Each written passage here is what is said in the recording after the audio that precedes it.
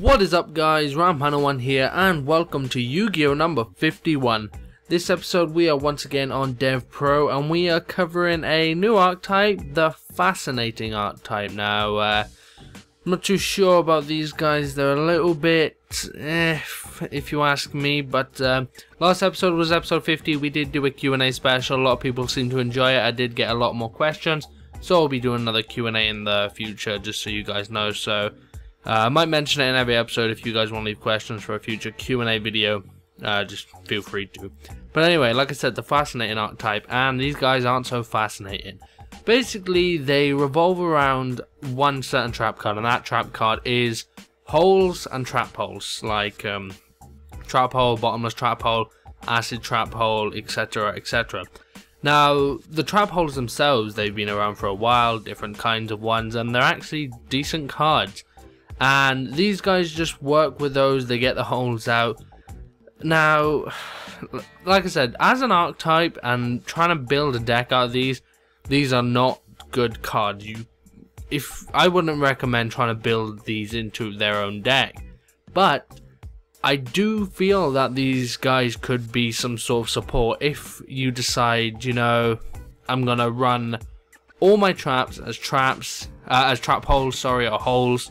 Then you can throw some of these guys in there for that extra support to bring those holes out and get some more effects off with these guys themselves. So I'm quickly going to run through them. We got Atura, the Fascinating Fiend.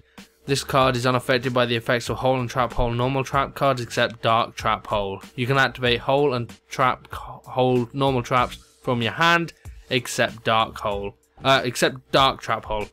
The activations and effects of normal trap cards you control cannot be negated. So she is probably the best one out of the three new monsters. As it says, the activations effect of normal trap cards you control cannot be negated. So that's not just holes and trap holes.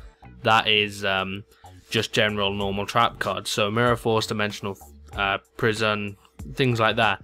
Also, you can activate hole and trap hole normal trap cards from your hand.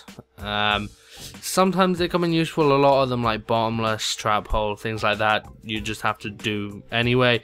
But things like acid trap hole, very effective, just pop off from the hand, so that's a decent effect there.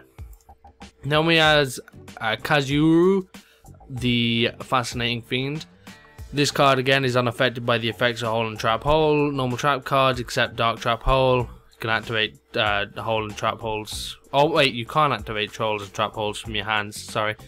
But when a hole or trap hole normal card is activated except dark trap hole, you can either add one Fascinating monster from your deck to your hand or special summon one Fascinating monster from your deck. You can only use the effect of this card once per turn. And then we have Trion, the Fascinating Fiend. This card is unaffected by the effects of hole and trap hole normal cards, blah blah blah. When this card is normal summoned, you can add one hole or trap hole normal card from your deck to your hand, except dark trap hole. When this card is special summoned, destroy target one spell trap your opponent controls, destroy that target. So, all around not bad effects. And I think, I was thinking about it earlier, 6 or 7 years ago, I think this archetype would have been fantastic. Just all the trap holes we have now, with these three cards 6 or 7 years ago, fantastic. Take XYZs out, take Synchrons out, fantastic archetype. It probably work really well because people are more inclined to attack face down defense position cards now, more inclined just to go in for the normal summon without any protection or anything like that, not to check the back row or anything like that first.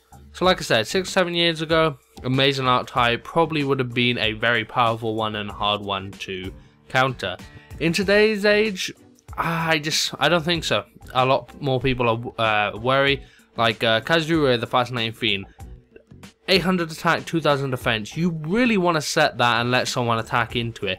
Nowadays, people aren't attacking into it. They're like setting Raikus and wiping out that way. They're getting a really powerful monster out and they're trying to get into your defense that way.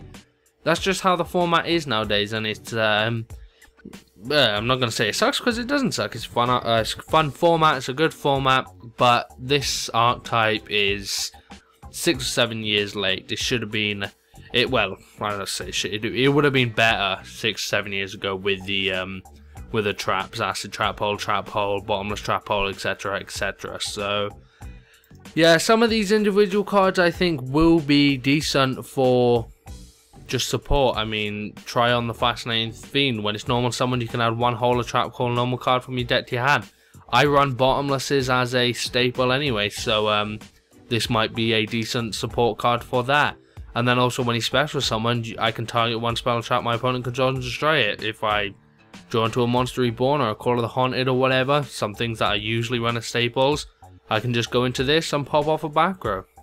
And Atora, the Fascinating Fiend, again they say the activation's effects of normal trap cards I control cannot be negated, so that is it's a decent effect. I don't have to worry about my trap cards getting negated, so also a good staple. But then Kazuru, the Fascinating Fiend, is you need more than one fascinating monster for its effect to be really effective. So again, it's not the best. If you're interested, this is an Earth archetype, along with Tora and Trion are insects, and Kazuru is a plant. So yes, again, like I said, 6-7 years ago, I think it would be really good.